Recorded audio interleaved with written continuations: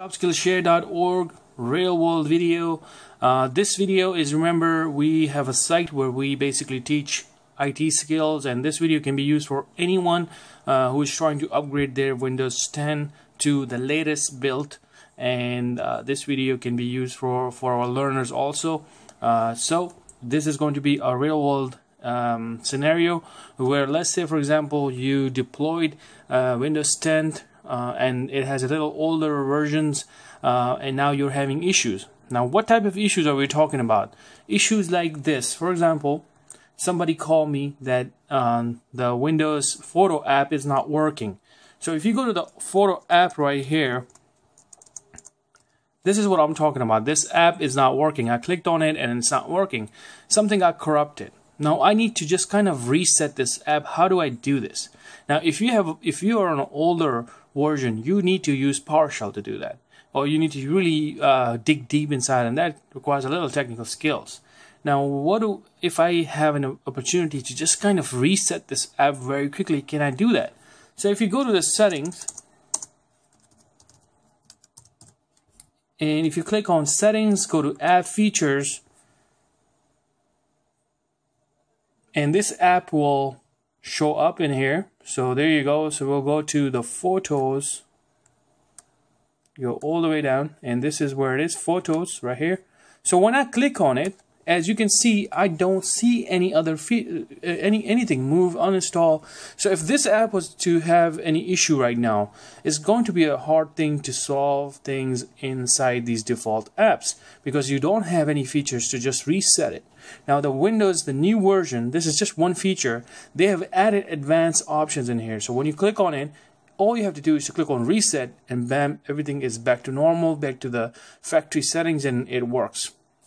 Now, that is just one real world scenario that I shared with you guys. Why would you need to upgrade to Windows 10 new build? Now, to check your build right now, all you have to do is to go to About, type About in the section right here, and you click on About Your PC, and this is where you'll see version 1511, and this is your build. Now, if you want to see the current build, all you got to do is to go to Google, type Windows 10 current build, and this is the current one, 1607, and this is the OS build. Now, how do you download so the new ISO, when I talked about Windows Media Creation ISO, is something that I'm going to download the whole Windows, the new Windows, on this USB. This USB needs to be more than 4 GB, and right now this one is 256 GB. So you don't have to have 256. You can be easily get it done if you have more than 4 GB USB. It cannot be smaller than that. So the new media creation tool have the latest version in it. So all you have to do is to create a new USB. It's like you're creating a new installer for your Windows operating system, but you're just Google. What you will type is Windows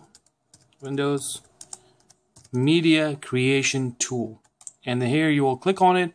Then you will click on the first option, Windows 10 Microsoft. You're going to get to this page. Now you're not going to do update now, because this is going to install things on this machine, and then you won't be able to use this USB then. We want to make things quicker and faster, so that's why we need this USB. So all you have to do is to click on download tool now, and this is the same method if you are trying to install a full Windows 10 and trying to install everything from scratch. This is the same thing that I'm doing. It's just same process. This upgrade, this is an updated ISO, so it has a new built in there. That's why it's easier to do this. So all I have to do is to click on the exe file, and then I'm going to run, say yes. Now this is where things can get a little tricky. You need to know your operating system, and this is why it's important to know this, because a lot of people do mistake. They forget this part and they will start installing the wrong system. So this is a 64-bit machine right here. If you go scroll down, it tells you right here 64-bit operating system. So you need the upgrade, you need the ISO, the whole creation needs to be on 64-bit. If you see 32-bit, then you need the 32-bit ISO on that USB. So right now we are waiting for that media creation tool to open up, and then we can start downloading. There you go. So it's getting a few things ready. Accept the license. Like I said, you can do two-way. Upgrade this PC, will start downloading the whole ISO, which is 4 GB. It's going to take time, and you cannot use that on a different machine. But what we will do is we'll create our USB. So you're going to click on create installation media for another PC, but you can use it on the same PC also. It doesn't matter. So here you will, this is what I was talking about. If you uncheck this box, you can change this 32-bit to 32-bit, and then you can click next. Right now it's automatically picked up 64-bit, which is fine, and I'm going to click on next. And then here, this is where it says USB flash drive. It needs to be at least 4 GB. Now at this point, even before this point, you need to have a USB, and that USB needs to be clean. Nothing should be in there. And once you plug it in, it will you will use this option. If you have a DVD that's more than 4 GB, then you can use the ISO option. Now, how do you, basically when you plug it in, there's really nothing else. You just need to wait, and this USB will be turned into like a real media. So you can plug in this USB, restart this laptop from this USB, and basically install a full new operating system. Or you can plug it in and double click on the exe file, and then it will run the whole upgrade from this USB. That takes very less amount of time, and it's kind of solid because you will know it's not corrupted and everything is done. So it's not from internet. So the internet, you have to wait, download the whole media, then it will do the whole process. So at this point, I have already done this because this also takes a little time for you to create a USB. I'm just going to plug this USB in just to show you guys what you will see on your USB if you're using the same method.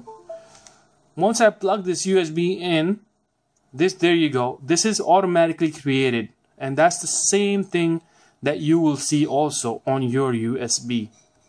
That's after creating this whole media.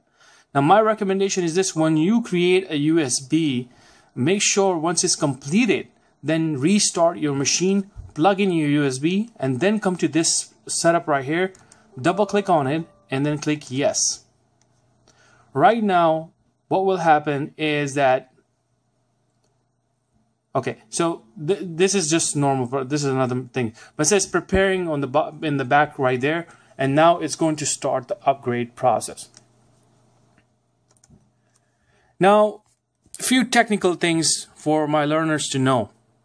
Not every laptop, I mean, I'm just using a Dell laptop right here, and it will work because I have done it on so many laptops. You might be using a totally different machine. I would recommend you to go to Google before you try to do upgrades. Try to see if there's any issues specifically with your machine, because I don't know exactly what you're using. Because a lot of members start commenting, it didn't work for me, you messed up my computer, all that kind of stuff. It's because maybe whatever you're using, I never touched it. So how would I know?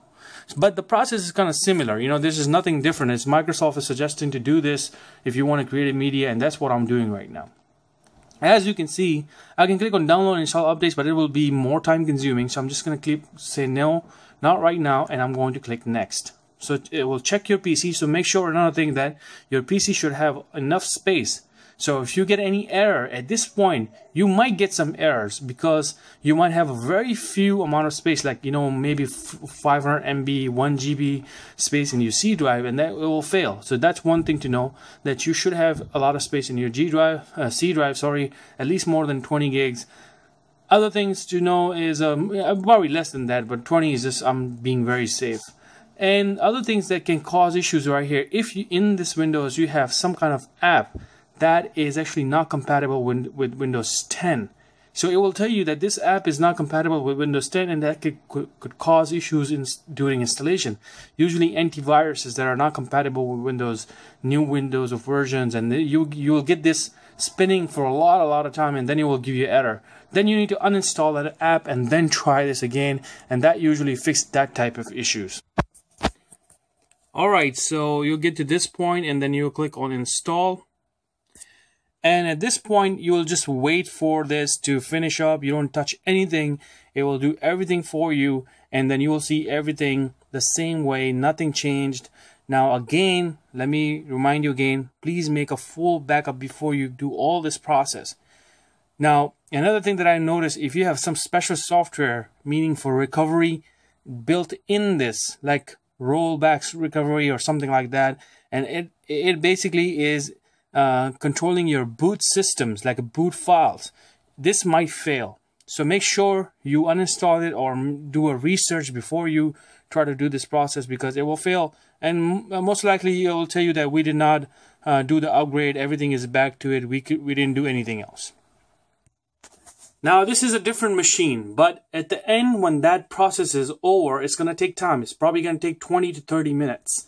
Or maybe less than that, depending on how fast the computer is. You will see 1607 the same way. You'll go to type about, and then you will see this built. But let me show you the advantage of this is that what I was talking about, the real world scenario, that I got a call and this user couldn't get to the photos, and then I was like, oh, okay, how do I reset this whole app? Then if I go to settings now in this machine, and if I had the same issue about photo built-in app, all I have to do is to go to the features again, go down to that app, which is photos right here, and as you can see, advanced option is available. When I click on it, all I have to do is to click on reset, and you can see right here, permanent delete app data, blah blah blah. Oh, that's fine. That's like phones, you know.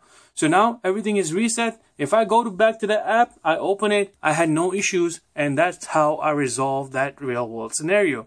But as you can see, real world scenarios are not that small. Behind it, there was a full process, and this requires not only just me walking up there and I started doing upgrades.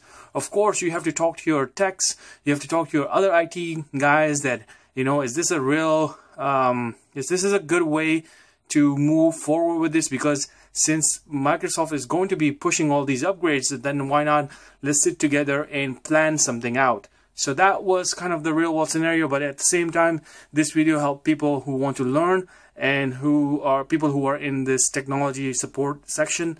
It is also a great video for them. So thank you. Make sure you got comment, and if you have any issues, comment in the below section and we'll try to help you out.